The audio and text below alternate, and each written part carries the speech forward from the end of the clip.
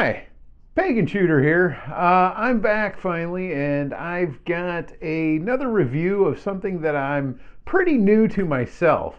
Um, as you guys know, I do like to go shooting every once in a while. Well, this is a different kind of shooting from me.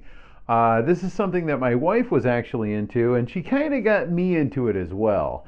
And this is archery.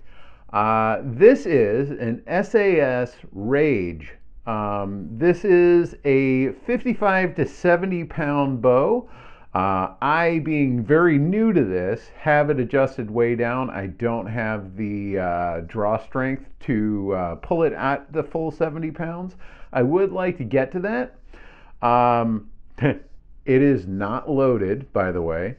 Um, and I'll go over a few of the specs on this thing and what it came with.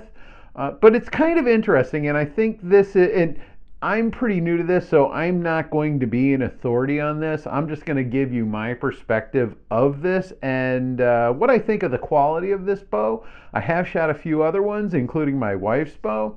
And I can say, I can definitely give you my opinion on this. So any of you out there that are much more advanced with bows and hunting and stuff like that, bear with me. I'm probably not going to be the authority on this. You guys would probably know a little bit more on this than I would, but this is an interesting purchase, I think. But anyway, this is a 55 to 70 pound adjustable bow. It also has a draw length that's 25 to 31 inches adjustable, and I'll get into a little more on that one.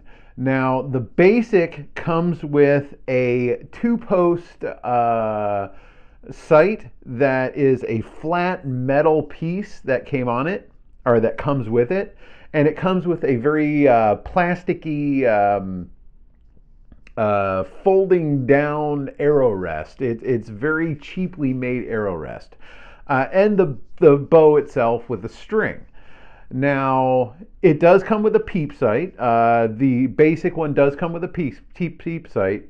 And this one actually, and it does have I cannot remember what they call this piece, but it is basically the rubber tube that holds it and pulls it straight so you can look down through the peep sight.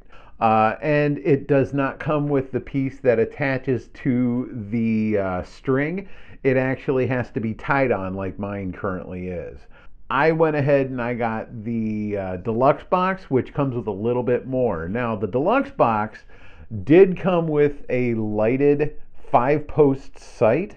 If you turn it on, I don't know if you'll be able to see it in the lights here, but you can see, let's get you, there we go. You can see it's kind of lit up and then it goes off. The deluxe does come with a more advanced arrow rest, as you can see here. We'll get it to focus, as you can see there. And it comes with a front weight to offset the weight of the pull of the bow, and a wrist strap so you don't lose it. One thing I noticed about this is it did not come with the peep sight. You'll see we've got it wrapped. My wife is actually pretty good at this. I'm trying to get it to focus for you. There we go. My wife is actually pretty good for this. She actually did this piece here with some embroidery string. If you don't, this piece will actually pull out as you're drawing the string back. So one thing that I suggest if you do purchase one of these is you do need to get yourself some embroidery string or some kind of thread to hold that in. There is a piece that they make that clamps on, a plastic piece that clamps on. I have found it at Gander Mountain. I'm going to purchase one and put it on here. It literally clamps onto this front string here. I do not know what that's called yet. I'm not that advanced.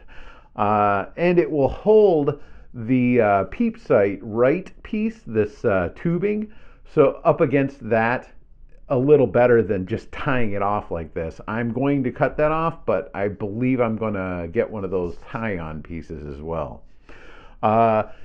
Like I said, it does come with the string for the D loop, which I actually did this myself. I'm actually kind of proud of it. It's probably not the best job, but I'm actually kind of proud of it. I looked that up and did that myself, and I think it turned out pretty good. It might be a little too long.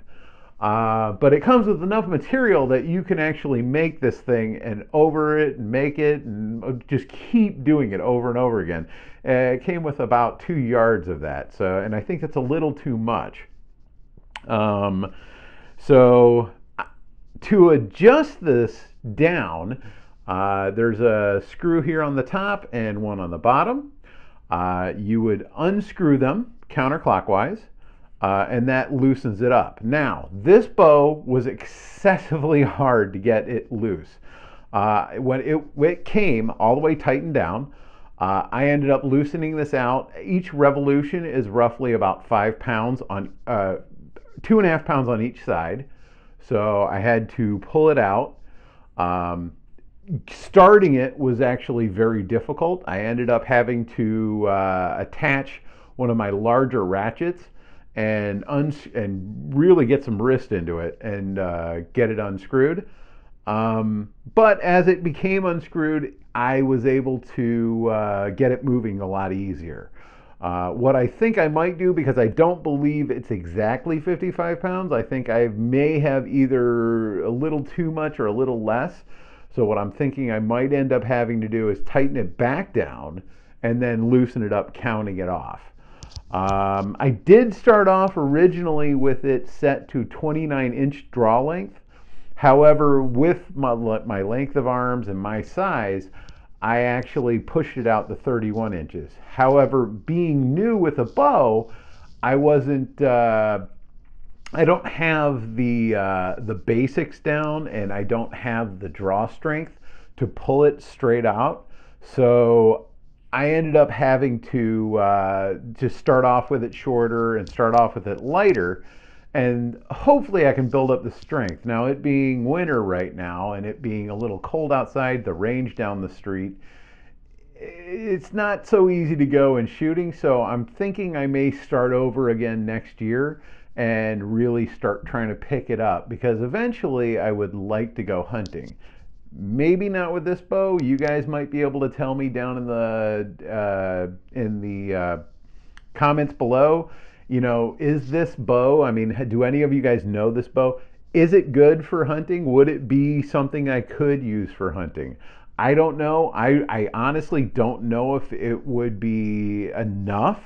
I would think so. I mean, it is capable of sending the arrow at about 270 feet per second.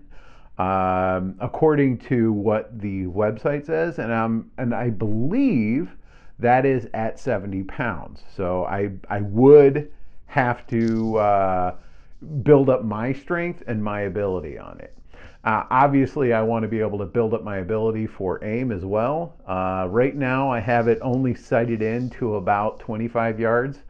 25 yards is about as comfortable as I feel where I can actually hit the target. I am not very accurate with it yet. My wife is actually very accurate with hers, and this is actually her bow. This is actually one of her bows. She had purchased this one some time ago, and we're probably going to do some upgrading on that for her.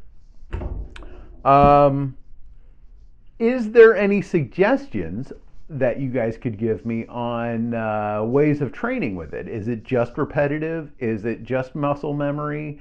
Or is it certain tests you can do, like for yourself, to determine how to aim? Is there any pointers on aiming that you guys can give me, as opposed to rifle and pistol shooting, which I'm very familiar with those?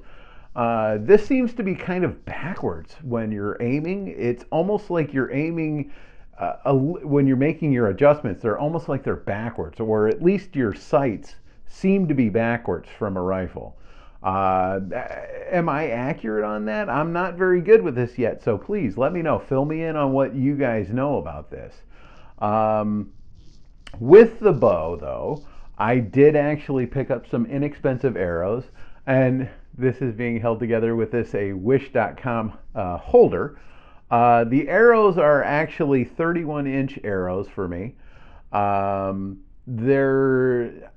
don't know anything about them. I figured they would be something to start off with just to get my basics. I do need to get my basics down before I really start working on the accuracy part, I think. But tell me what you think. Have you guys tried any of the SAS bows? If you have, what was your experience with them? Mine so far has been, this seems pretty good. I haven't had any problems with it. It was, the only difficulty I had was adjusting the weight, but that might be normal. I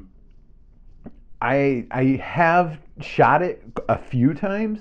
I did go a couple of days and shoot it a few times. I know that's not going to give me the ability I want to have with it, but I did enjoy it. I did have some fun doing it. My kids are getting into it now. So let me know what you think. The link, if you're interested in the bow, I did find this on Amazon. There's links down inside the description. I'll go ahead and link to where I got the arrows from too. Let me know what you guys think of those, if they're any good. Obviously, they're probably not going to be hunting quality arrows, but for target and practice, let me know what you think. They were pretty inexpensive. But they seem pretty solid, and they actually are pretty standard across them. If you check them each, they're all very straight. They're all pretty much the same thing. And consistency, I think, was really more of what I was going for. But let me know what you think. Go ahead and follow the links. These are associate links for Amazon, just to let you know. It's something new I'm trying to try to get some revenue for the channel and try to get in more stuff that I can review for you guys, and maybe get a little more into this. Let me go ahead and follow those links. Have a look, check it out. You don't have to buy anything. It doesn't cost you anything. It's just a matter of if you do purchase what you click to or anything else after you click through that link, then the channel does get a little something in return. It doesn't cost you anything. It doesn't cost the seller anything. This is just an advertising revenue that that Amazon offers. A few of the links have already been clicked, so I can see when they're clicked. I don't see any information after that. So just to let you know in advance, I want to make sure I'm upfront with all this stuff. But leave a comment below. Let me know what you think about the bow. Once again, it's the SAS Rage. This is the 55 to 70 pound adjustable.